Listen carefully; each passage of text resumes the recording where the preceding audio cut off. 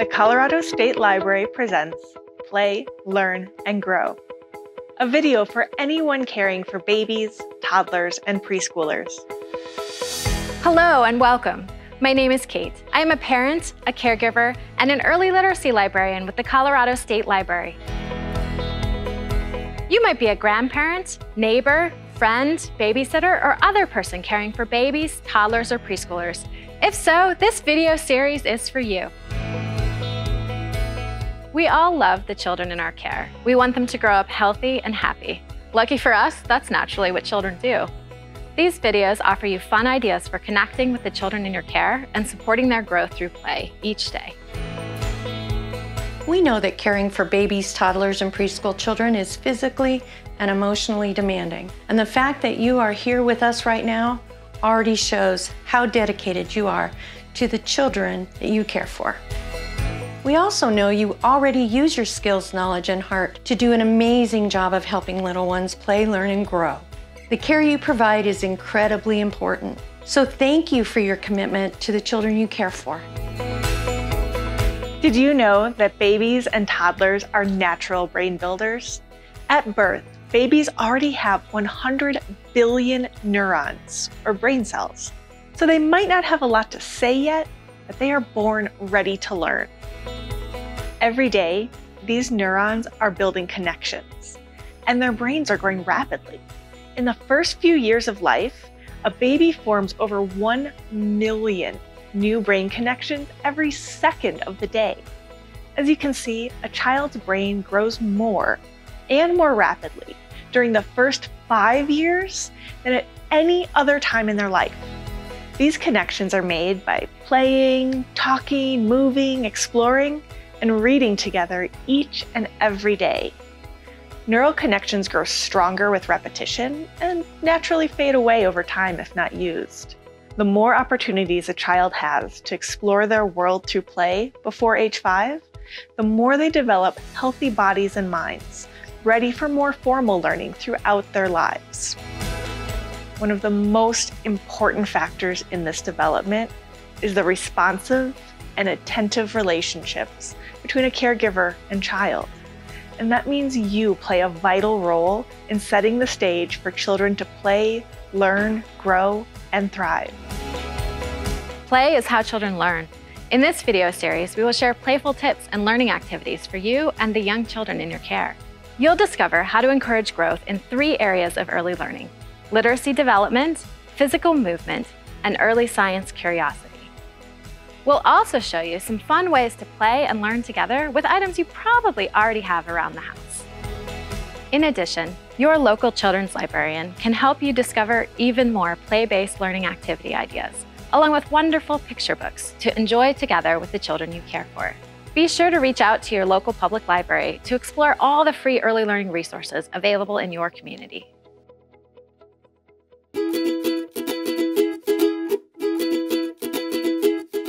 Hi, I'm Melody. I'm a mom as well as an early literacy librarian. Did you know that every time you talk, read, sing, dance, and play with children, you help them build healthy brains and bodies? Children rely on us to provide love, shelter, safety, and food for their bodies. But what about feeding their developing brains? Reading and talking from birth are the foundation of their brain building. When you make reading together a regular part of your day, children associate books with love and joy. Do you want me to read this book to you? Can you read it with me?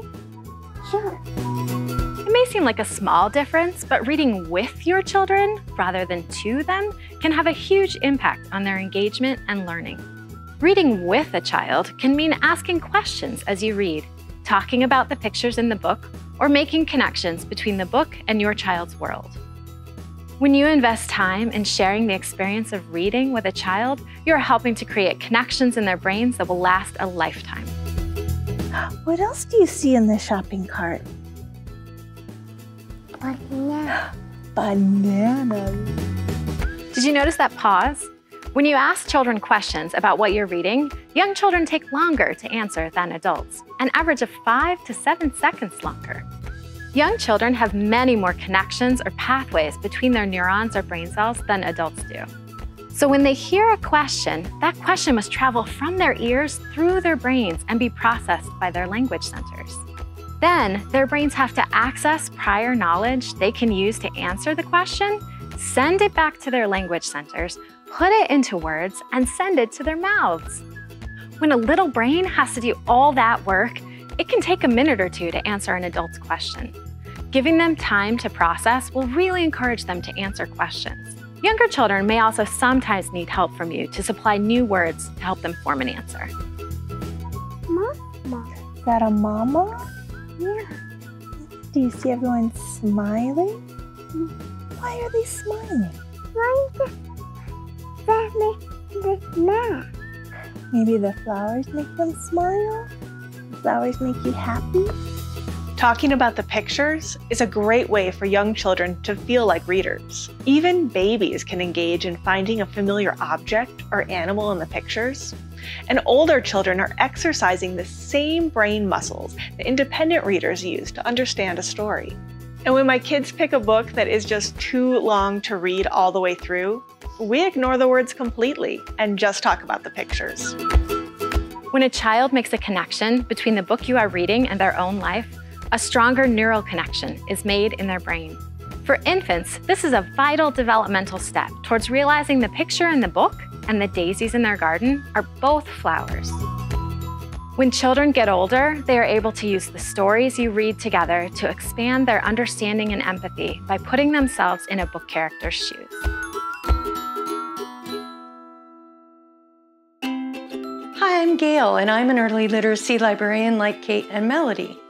I'm also a mother and have young family members that I love caring for. Let's explore some fun ways you can play and use things you have around the house to make learning fun. You can find ways to read together beyond nap time and bedtime. When you're out shopping, you can point out words on the signs. In the kitchen, show them how you read a recipe. Make a game of finding letters and words throughout your day. This practice opens up children to notice words and reading opportunities around them. Part of reading is observation. A plastic bottle becomes a reading tool when you use it to play I Spy. Fill the bottle with buttons, beads, or small toys. Together, look for something red, something round, something that starts with the letter A. Identifying shapes is the first step to learning letters, and the more words a child is familiar with, the better they will understand the words they read in school. Anything that gets you and your kids talking is important to their development. You can find books and activities at the library. Be sure to chat with your children's librarian. Find books that are on topics that are on the minds of children, like a favorite animal or character, and don't be afraid to let kids pick out their own books.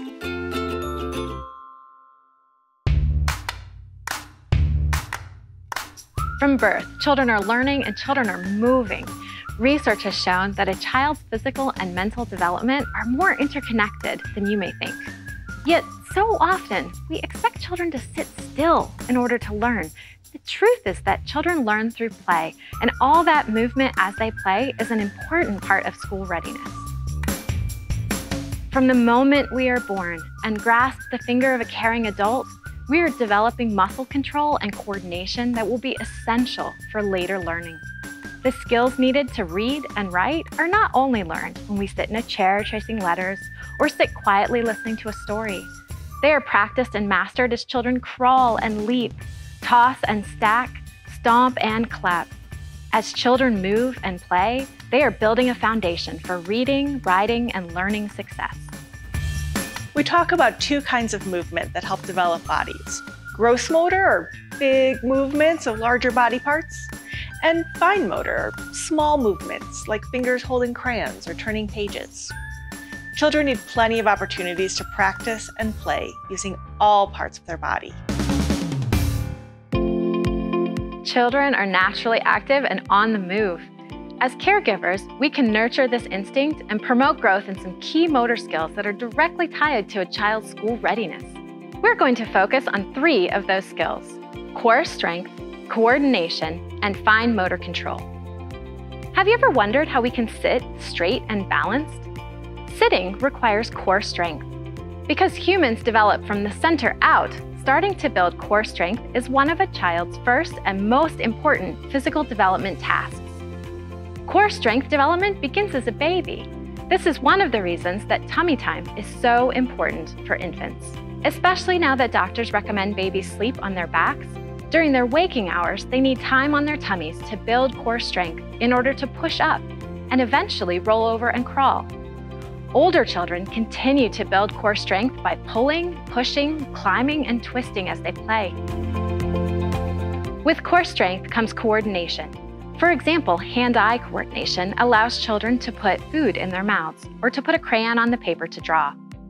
Another type of coordination that is really important is bilateral coordination. This means that the left side of the body knows what the right side is doing, and vice versa. Children need bilateral coordination to hold a piece of paper steady with one hand while using the other to write from left to right across the page. Activities like crawling that encourage children to move from right to left or left to right, as well as up and down, are great coordination play. The third important set of movement skills are fine motor skills, which develop more fully after age 3. Fine motor skills are what we use to create a pincer grasp with our fingers. This requires a lot of hand strength and muscle control in our fingers and wrists. Any play that gets kids to pinch, squeeze, or point really develops this fine motor control. There are endless playful activities to get kids moving and learning, but my favorites include music and dance. Today we're going to play with one simple element that can inspire the movements and motions to master core strength, coordination, and fine motor control. The scarf. The way scarves float and sway are very appealing to children, and they inspire dance moves that are going to target those gross and fine motor skills. You can find a variety of children's music at your local library, and your librarian can recommend songs that even ask kids to follow directions and move in certain ways. But these same actions can accompany any dance music, and I prefer to dance along to my favorites. Just holding and swishing the scarf is activating the small muscles in our hands and wrists. You can add in some hand-eye coordination, like toss and catch. You can also get the big muscles involved and do some full body coordination, like right to left arm swings that cross the midline. And don't forget, big rainbow arms. If you are caring for an infant, they are also developing these skills, and the scarf is an excellent toy for them as well. Tummy time is essential for building core strength as they work to lift themselves up to see the world. Shaking a scarf across the floor gives them motivation to lift up. Watch the movement of the scarf and reach towards it. Babies will also enjoy grasping and shaking a scarf along with music. Thinking about building motor skills, one household item that is great is a small box. Actually, the more boxes, the better. These can be gift boxes or tissue boxes, and they're great because they're pretty square-shaped and lightweight. I've glued on pictures that each represent a song. I pick songs that practice our gross and fine motor skills. So when you have one song on each side, ask your kiddos to toss the cube and sing whichever song they roll.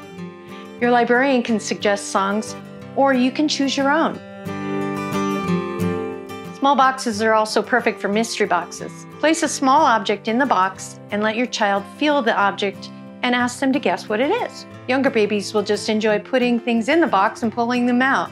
Both of these activities activate the small muscles in your child's fingers and wrists. A third idea works if you're able to collect multiple boxes.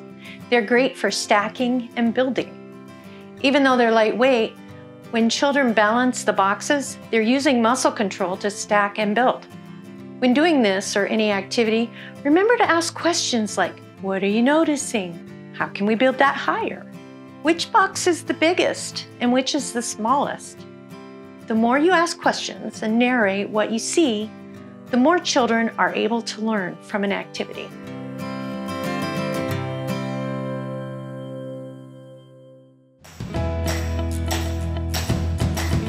Do you know what a scientist and a toddler have in common?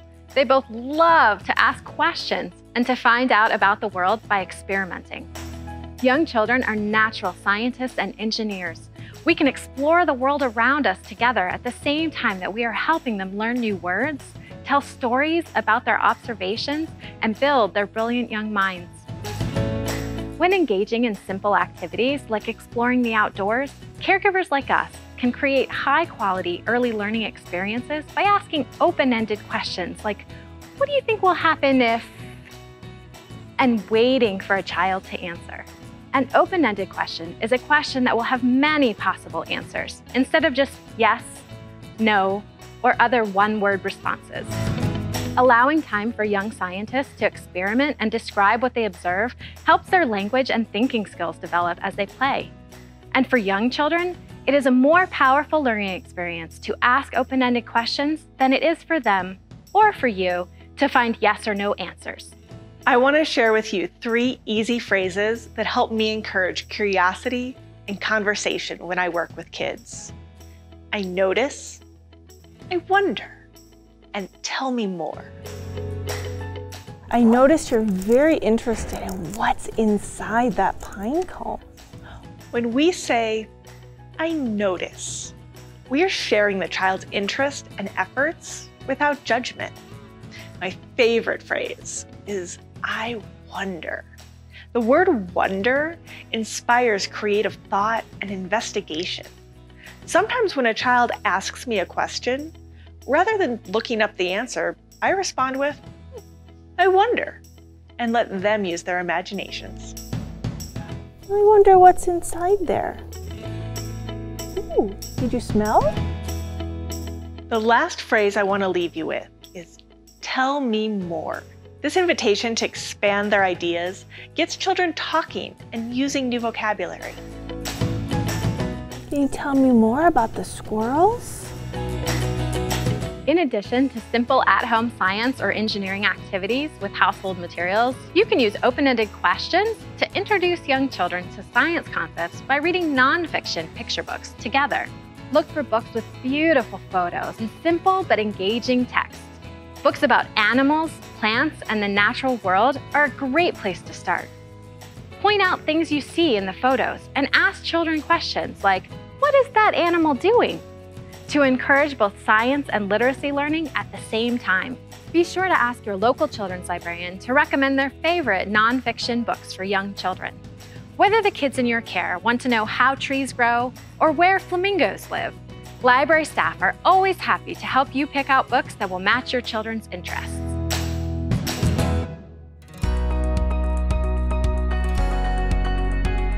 Did you realize that toddlers and preschoolers are natural scientists? And you have so many things right in your home that help them explore and discover. Let's see what we have in our box of supplies today. Look, we have 2 toilet paper rolls. Perfect for making binoculars. Just tape them together. The kids can decorate paper ahead of time. Then you just tape it around the rolls to make fancy binoculars. If you have string, just poke holes in the sides and tie the string in order to make a strap.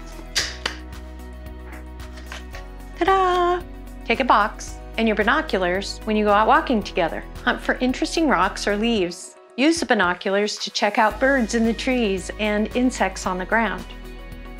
Remember to practice asking open-ended questions such as, how are these 2 leaves different? Or, what is that insect doing?